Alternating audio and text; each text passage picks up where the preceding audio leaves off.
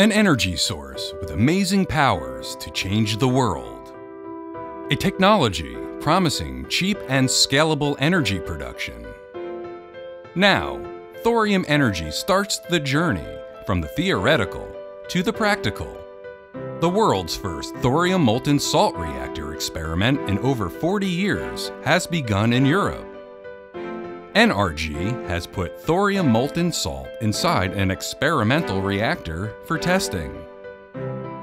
This marks the dawn of a new era in the development of thorium molten salt reactors.